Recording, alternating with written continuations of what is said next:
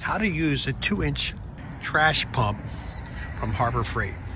I'm going to be starting it for the first time. Dun, dun, dun, dun, dun, dun, dun, dun, dun. You'll need an inlet hose, an outlet hose, oil for the engine, and of course gas. And you have to know how to hook it up right too. Before you use, read these instructions. Okay, see that. Okay, somewhere here is this piece. I'm going to connect to that piece. This thing here has to be removed. Yes. Outlet, inlet, and priming port. I checked the oil, there's no oil in it. That's why I bought that oil you saw earlier. This hose was fairly expensive. Gosh, it could have been $50 or $60. And the outlet hose was like $35. It's not too bad. But gotta pump out the pond, gotta pump off the top of the pool and get the leaves out. The manual talks about using it on page 10. It talks about oil. Definitely got to put oil in there. You can see there's nothing in there. The manual says 10W40. The knucklehead at Harbor Freight told me 5W30. It's saying you can use 5W30 if it's real cold, but I'll change it in the spring. Right now I have to get this water out of these things. So far, there's about a half a quart of oil in there. They don't tell you how much. Just got to keep pouring, so that's what we'll do. Let's put this guy in and test it. Well, I added the gas, probably filling it about halfway. This is the outlet.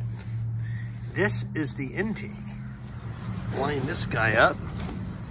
It's so hard to do stuff with one hand, man. There you go.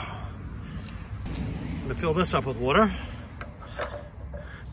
get a prime going, and then we'll start it up, watch it run. There's the Doppler effect.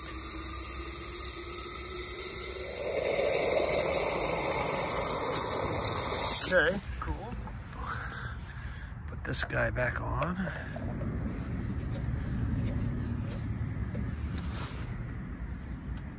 On. Fast, slow. Put it right about there. Start position and on position. Let's try that.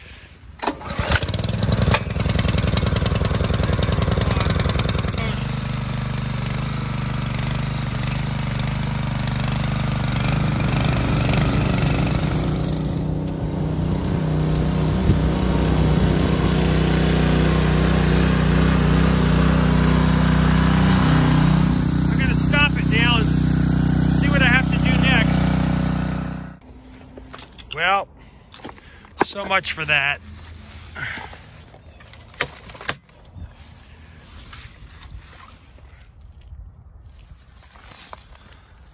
So I just realized that when I slide this thing across the top of the cover, these guys are going to cut the plastic. And how do I know that? I was sticking it in there a minute ago and it got snagged on the plastic. So I'm going to wrap this with some electrical tape. Then I'm going to stick it in some type of a cinder block and push it down in the water.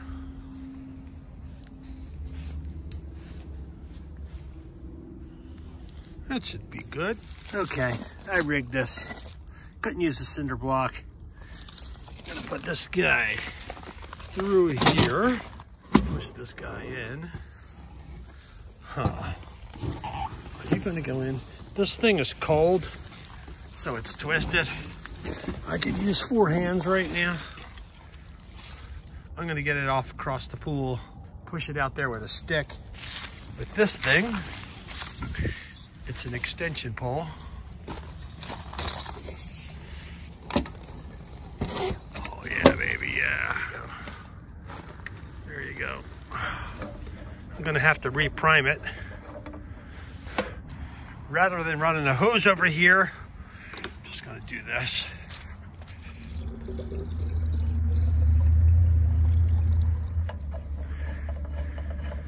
I'll show you how easy it is to fire this up. Turn that on. There's 3 levers. Rabbit, fast, slow, keep it on fast. This has got to go in the start position. Start and then run. Catch up.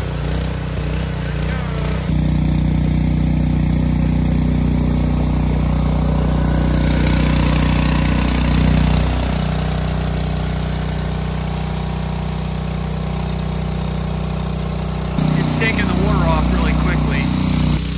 Gonna run out of water any second. There it goes. Aha!